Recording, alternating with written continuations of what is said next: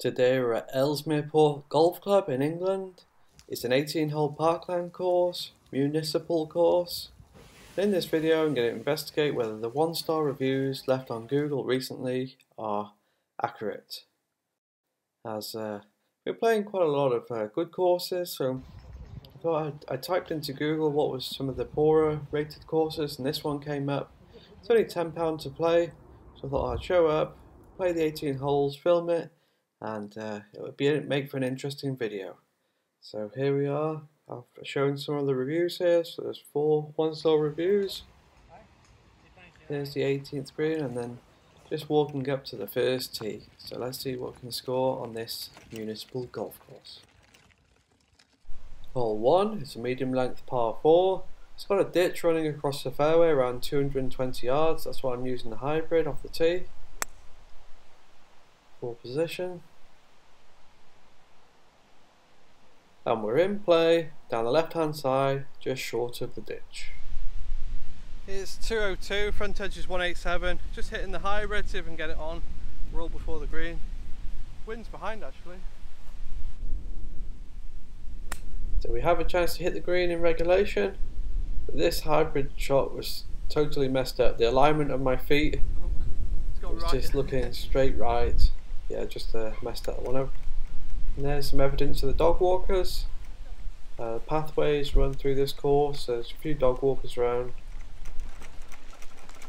And we're in play by the trees. These are poplar trees, I think. Some of them are shed leaves. Lucky to find the ball actually there. And the third shot hits the green. It's on the green. These leaves are a nightmare. The first putt of the day is a par putt. It's a 12-footer. Let's see if we can make this one. Misses short.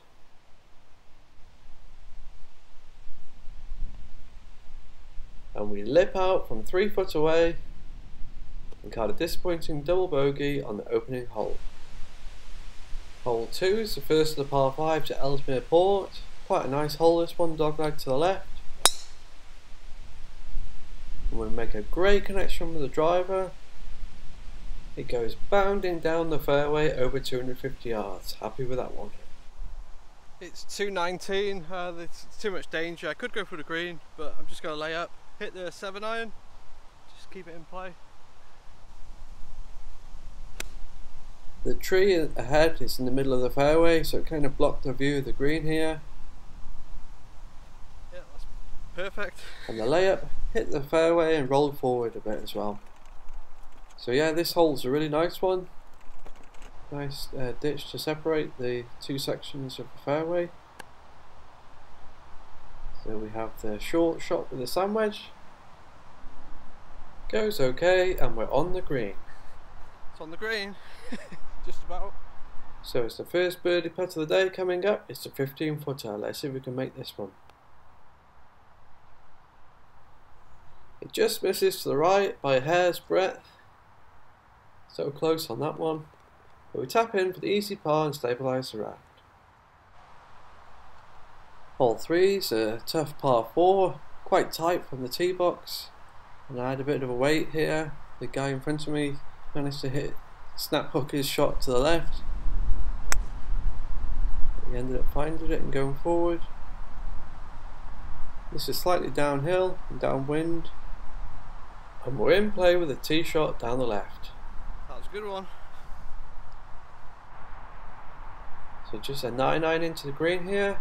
Very happy from the first cut to the left, happy to have that club in hand.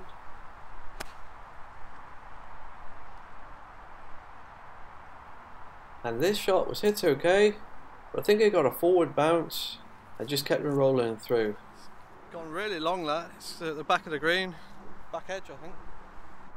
So we have a really long putt here, 75-footer from the back fringe. Lag putt.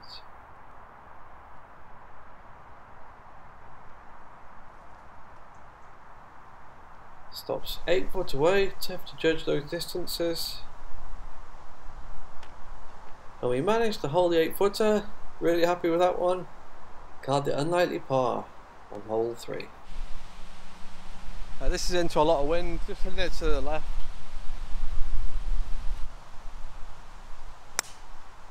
Hole 4 is a short par 4, dog leg to the right, striking next 6, I was surprised to see. And we're in play with a tee shot up the left. Oh, cheers man. I'll take that one, yeah. Just this hybrid, it works really well for me. It's 112, front edge is 100. It's into wind, I'm just going to hit a 9-iron, grip down on it. So we have a good chance to hit the green with this short iron in hand, and that's what happens. I think it's on the back of the green, that.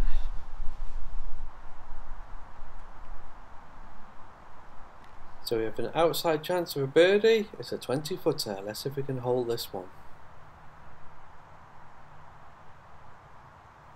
This is to the right.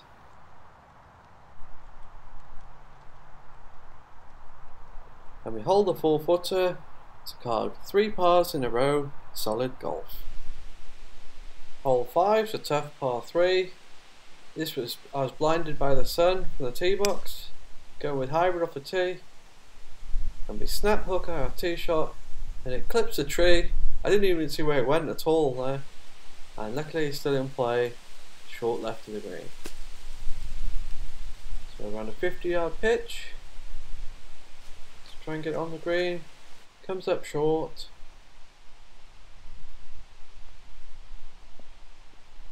And our greenside chip goes okay, all things considered, and we have a 5-footer to save bogey. Just misses to the right, so close on that one. It's a disappointing double bogey on hole 5.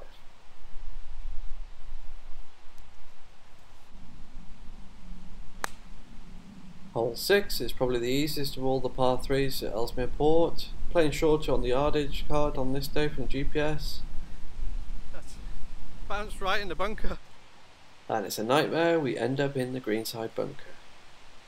So if you follow this channel, you'll know that my bunker play is the weakest part of my game, by far.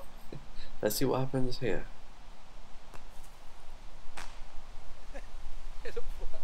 The golf's a funny old game. We hit a terrible bunker shot, but are saved by the flagstick.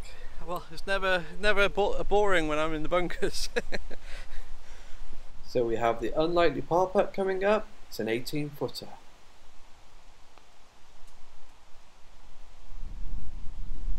Stop short a long way.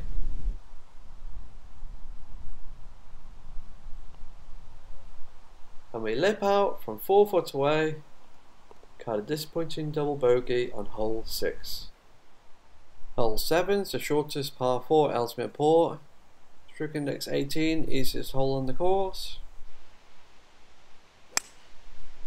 And we hit a nice draw with a hybrid that finds the first cut to the left. That's a really good hit. That was into wind, that. So just a sand wedge in to get another green in regulation, not for the first time today. Yeah. It's on the green, it's right next to the flag on the right. And we're on the green in 2. And here's a pond to the right here. This course does have some nice features. Also there's some molehills there. There's quite a few molehills on this course where you get relief from them. So it's another birdie putt coming up. It's the best chance of the day for birdie so far. It's a 10-footer. Let's see if we can make this one.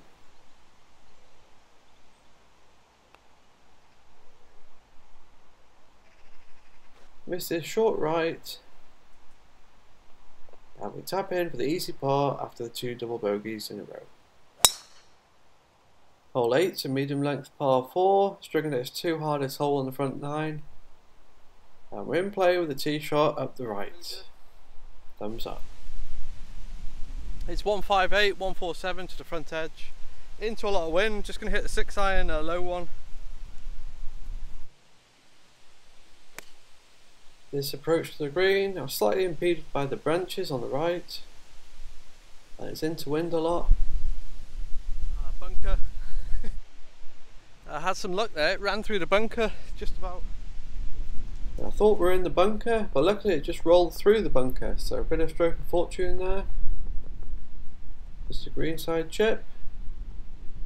Goes okay.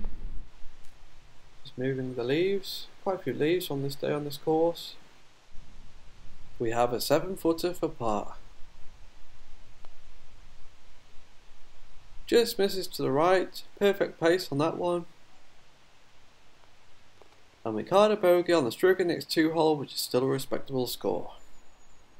Hole 9's a par 5, playing slightly shorter on the GPS yardage on this day. And we hit a great shot with a driver, goes bounding down the fairway, around 240 yards. What a connection, what a shot, straight down the middle. It's 226, front edge is 210, it's downhill and downwind slightly.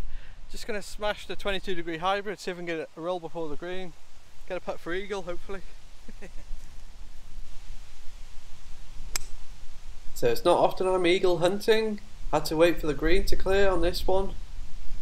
And make a great connection with the hybrid. Not too bad, I think it's missed the green short left. It's a close one though. Good hit.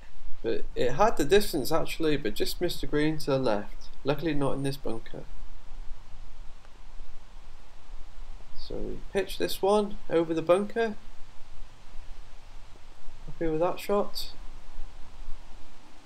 There's another birdie putt coming up, so the green regulation is a 5-footer. You can see the golf gods are trying to distract me by putting a leaf on my ball. Have the 5-footer, the best chance of the day for a birdie so far. Let's see if we can make this one. And the putt drops, never in doubt. We caught a nice birdie to end the front 9. Happy days.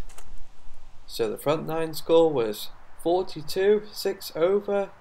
So a mixed bag, some good, some bad, and some quite ugly actually, which is normal for me. We're playing okay in general, just some of the putts are not dropping, and we're on course to break 85 if we can just keep it going. So let's see what we can score at the back 9 at Ellesmere Port Golf Club. Hole 10's a really nice par 4, dogleg to the right. Hitting over a small valley towards the marker post. And hits a great shot with a hybrid, finds the fairway over 200 yards. That's perfect, a grip down on that one. And here's a nice feature that you hit over on this hole. It's not really in play actually, but it just makes the tee shot even tighter.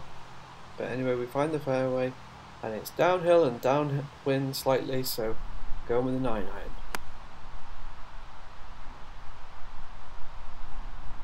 Tried to get it on in 2, but unfortunately this 9-iron was pushed out to the right and missed the green short. Third shot is a greenside chip. It goes okay, but it's actually slightly duffed. I got away with that one. And you get enough bad breaks in golf, so we'll definitely take the good breaks when they come our way. So it's a 5-footer for par now. And the putt drops, and we start the back 9 with a solid par. And just looking here, this is a step in the green, and yeah, it's just bare patches. So it's the greens, they were recovering I think, but this was after an extended period of dry weather. So now quite a long walk to the next tee, the 11th hole. There were a few walks in between some of the holes, and on the front 9 I think after the 4th hole to walk to the 5th is a bit tricky if you've never played the course before. So hole 11's a par 5 with out of bounds all down the right, and we're in play up the left. Went straight down the left, but it's okay I think. Second shot's a layup, miles back here. It's slightly uphill this hole. We sling one out to the right and it draws back nicely. And strolling up this fairway was really nice in the sun. Wasn't expecting this for 10 pound a round. Nice open fairway here. And yeah, I was enjoying the round so far, better than expected up to this point. So just a sand wedge in here to try and get the green in regulation. And birdie putt. Unfortunately, we missed the green left. Didn't hit that one on line at all.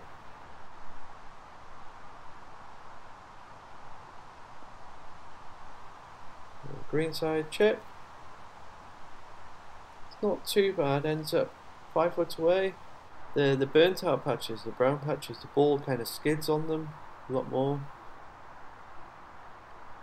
And then it grips when it hits the grass like you saw there. So we missed a 5 footer, but hold the 3 footer coming back and card a bogey with no drama on hole 11.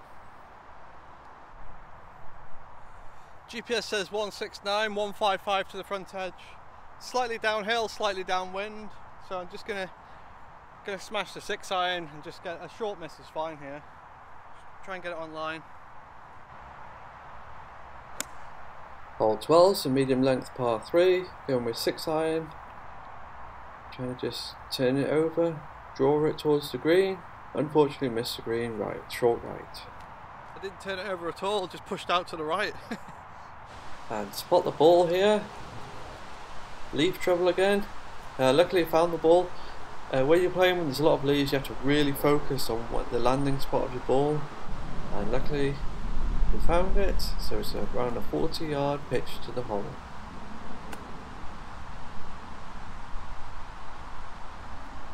It goes really well, thumbs up. Really good. Take that. And with a 7 footer to save par. Let's see if we can hold this one. And the putt drops, really happy with that one, carding our second par of the back 9 already. Never in doubt. This is in to wind a lot. Hole 13, so short par 4, dogleg to the right. Stroke index 17, easiest hole on the back 9. And our tee shot finds the fairway. That's absolutely perfect, down the right. So we're in prime position again, just a sand wedge into the green. Let's see if we can get this one close and get a birdie putt.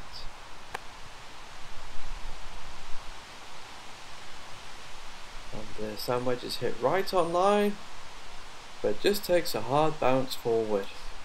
This back edge, got a bit far that one.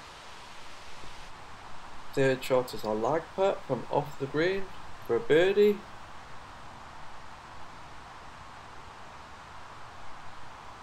It nearly drops, just misses to the right. 2.5 foot. Thought I was going in though. Haven't held the long putt in ages on these rounds it seems. We tap in for another easy par and move on. Hole 14 is a medium length par 3. I think this one was a slight breeze into me, that's why I'm using a 5 iron. And we get the green in regulation. The tee shot finds the right side of the green. And this green was not looking too good actually, quite a few burnt out patches on it. Anyway, we have a 40-foot lag putt for a birdie.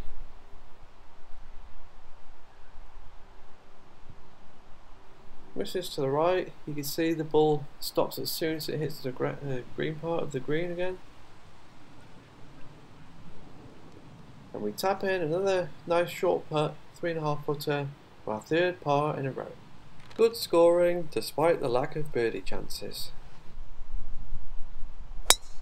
The last 4 holes at Ellesmere Port are well known as some of the better holes on the course. Hole 15 is a dogleg to the left, and we're in play in the first cut to the right. It's a bit right, but it's in play. It's 167. Just going to hit the 26-degree hybrid, smooth one, get it online. Get a putt for birdie. This approach to this green is totally enclosed, different feel from the rest of the course this one. Really nice hole, very tight as well, you can't miss left or right by a long way, otherwise your ball's lost. That was terrible here. And we hit a terrible shot with a hybrid, a very tired swing that one. I missed the green short right. And the greenside pitch here is totally bladed. Not good news, but luckily the green had a lot of grass on it, so it grabbed. And we have the par putt that we wanted. It's a 28 footer and we nearly got out of jail with another par. Would have been 4 pars in a row. We tap in for the bogey, which actually could have been worse. Hit 2 really bad shots in that hole. Hole 16 is a tough par 4 dogleg to the right, striking its one hardest hole on the course. And we hit a terrible tee shot. Just totally out the right. Right in the thick stuff, a lost ball, 1 shot penalty. So 3 off the tee. This time it's hit up the left, but luckily we're just about in play under the trees. It's 2 on 7. I'm blocked out with the swing, so I'm just going to hit a choke down and hit the hybrid. Just like 140 yards down the fairway, hopefully. Second shot is just a hit and hope shot, just laying up as far as I could to try and get it to roll down the fairway. That's perfect. And the second shot goes much better than intended. Well, the fourth shot goes much better than intended. Leads us with a sand wedge onto the green. Happy with that one. It goes okay. A few burnt out patches on this green as well. But we have a 10 footer slightly uphill to save double bogey. And the putt misses to the right. Could be more aggressive with that one as it was uphill, but it never threatened the hole, wasn't on line. And we tap in and card a disappointing triple bogey on hole 16. And apologies, I was feeling tired. I messed up the recording of the tee shot on hole 17. It's a medium length par 3. Anyway, I hit the tee shot really heavy out to the left, lost a lot of distance. And the greenside pitch, we got it on the green and we have a 45 foot lag putt for a par.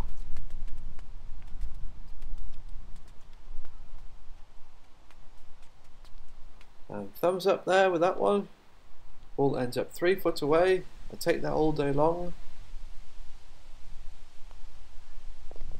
And we card a bogey on hole 17 and move on to the final hole.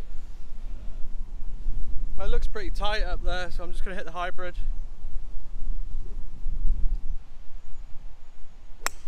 Hole 18 is a par 5, hitting back to the clubhouse area. It's playing a bit shorter on the GPS yardage and it's quite tight. It's up the right, but it's in play, I think. And the tee shot was okay, but the second shot here, layup, is just kind of a scuff shot. Didn't hardly get off the ground, but it skipped over like a ditch, so got really lucky there. It's 119 uphill, into wind. I'm just going to hit the 7-iron because I'm so tired. Nothing's going anywhere now.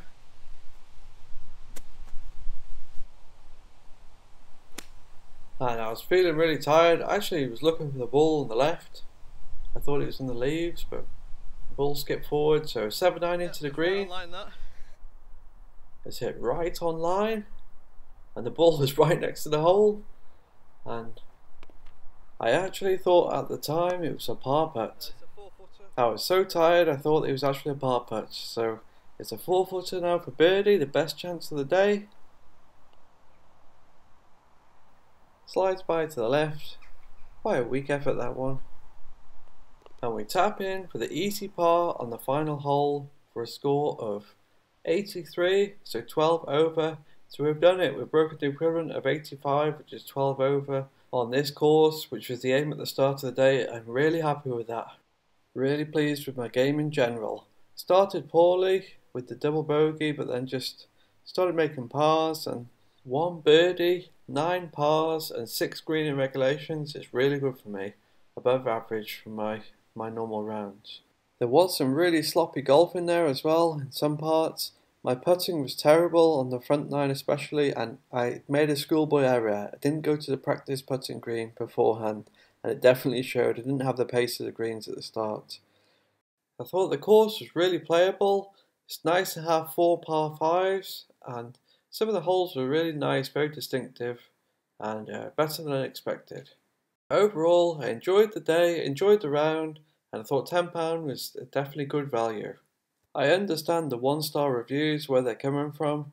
No one wants dog walkers on a course, or some patchy greens in poor condition. But the greens on this day, they weren't as bad as I expected them. I thought they were going to be all completely burnt out. And the dog walkers, I teed off a half 2. There were a few around, so I was aware of them, but I wasn't put off on any shots. But maybe if you play at a later time, there'd be more dog walkers, or an earlier time, not sure to be honest. But I enjoyed the round, I enjoyed the day in general, and I agree with this reviewer, and I'd probably give the course 3 or 4 stars for the price paid. So thanks for watching, hope you enjoyed the video. I enjoyed playing and making it, and see you on the next one. Signing off.